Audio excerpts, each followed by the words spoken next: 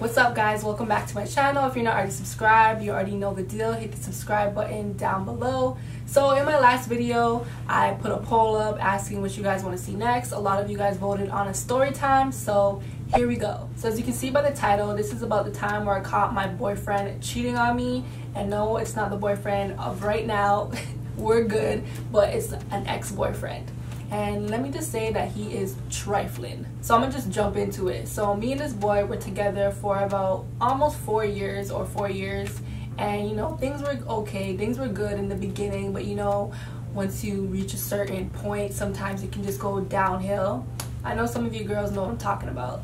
So whatever, he just started acting shady, like real shady. Like, he started working night shifts at his job, and then he wouldn't really make any time for me, and we just lived honestly like 15 minutes away from each other by the bus, so there was no way we could not see each other. But he was acting really shady, saying, yeah, I have work, can't see you, blah blah blah, this and that and that and that, and he wouldn't answer my phone calls, he would ignore me, not even call me back.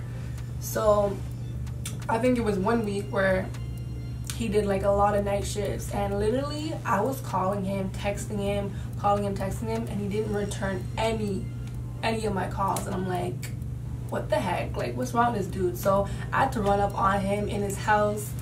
He had a roommate as well, and which was even more embarrassing, but he had a roommate, and I knocked on the door, and luckily that time he was sleeping.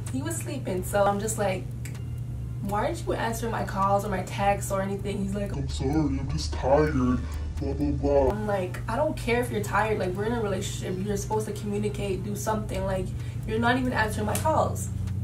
So that right there was like red flags, ding ding ding ding ding ding ding. But I didn't have no proof, and I wasn't really gonna give up a long relationship like that if I didn't have no proof or anything. But I was just starting to get really sketched out, and like I thought he was acting really sketchy. So, you know, time passes by, he's still kind of doing the same thing, but we still like seeing each other here and there, and he would like text me and call me and stuff, but he was still acting shady, and he was still working at night shifts. So one day I was like, called him, I'm like, hey, I'm gonna come over, because that's just what we did, because we lived so close.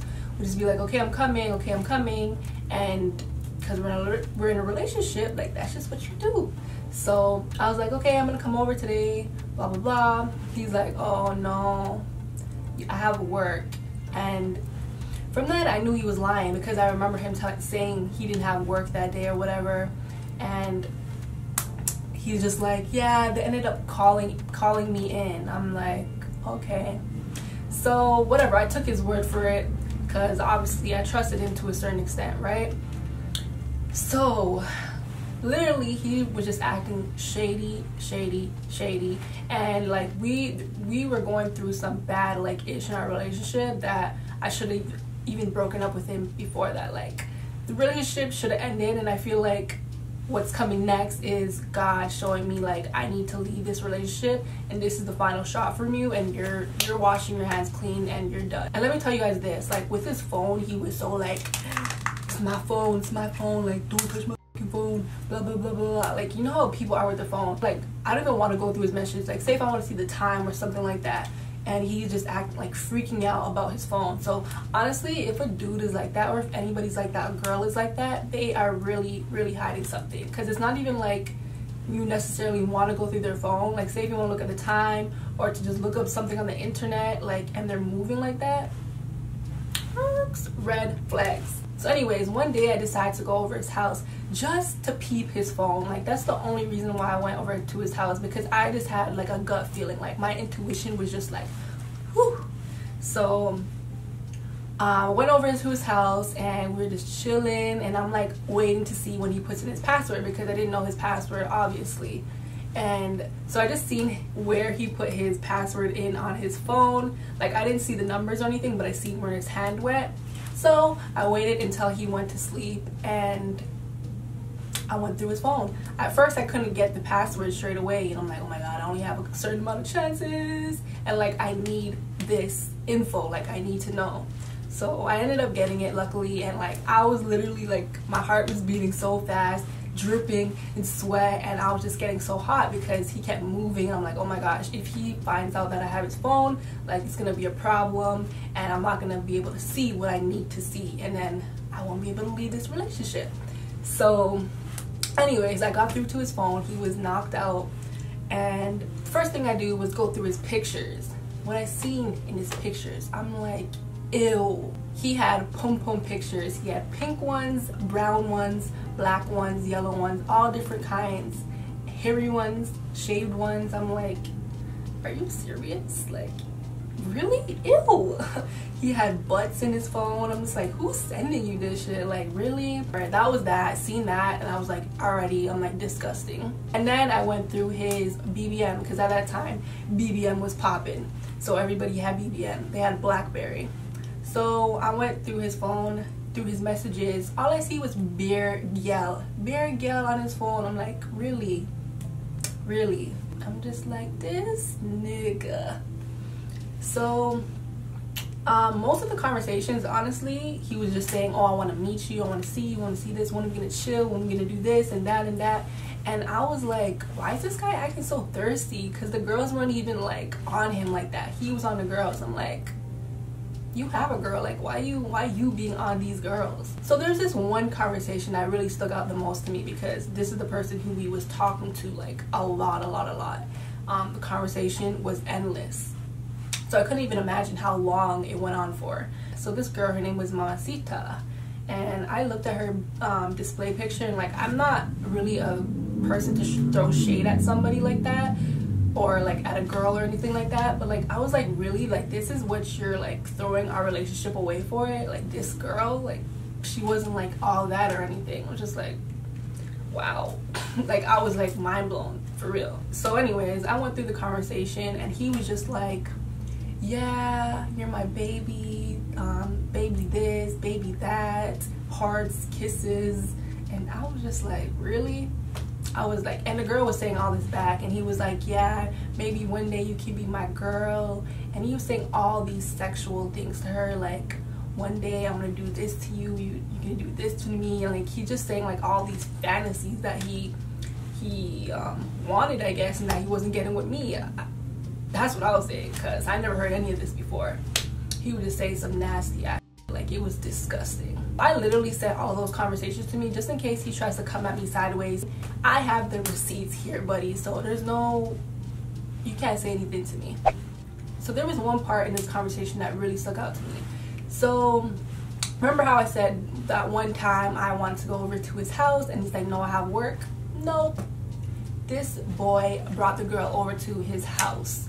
And the crazy part about it is that he has a roommate, right? So while that roommate was there, he brought the girl to his house, and the roommate also has a girl that lives there as well. So he brought that next girl to the house where I lay my head at sometimes, and I was just like, ew. Like, I was just so disgusted.